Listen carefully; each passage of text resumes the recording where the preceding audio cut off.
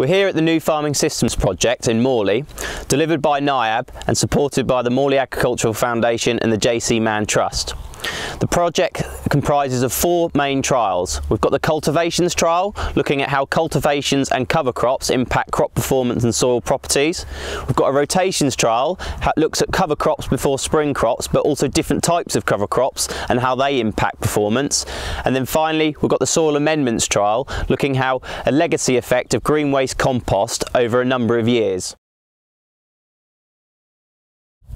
So up here at Bullswood, the trials at Morley, we're using large scale farm plots. These range from up to 12 to 36 metres, based on a sandy loam soil using farm machinery, and they receive all standard farm inputs, which is hopefully relevant to the industry and growers.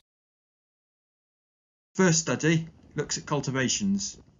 These include 4 cultivation systems: plough tillage, deep non-inversion tillage targeting 20 centimetres, shallow non-inversion tillage targeting 10 centimetres disturbance, and a managed approach, which is one of the above depending on the conditions. In addition to this, a stubble or autumn cover crop sown ahead of the spring crops is also investigated. A second study, looking at rotational elements and fertility building, uses 3 rotations of winter cropping, spring cropping, or a mixture of the two, with 4 cover crop treatments: either standard practice, a legume clover bicrop, a legume mix cover crop, or a non-legume cover crop.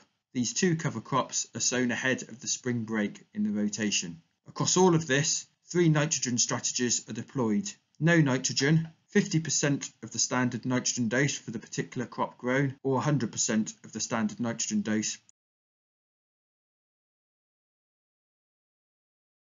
The third study looks at soil amendments.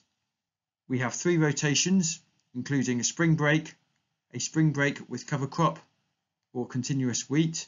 Green waste compost was applied ahead of the cropping in 2008 through to 2011. Further information about the New Farming Systems programme can be found on the Morley Agricultural Foundation website or the Niab website, where a number of flyers have been published describing each of the main programmes of work.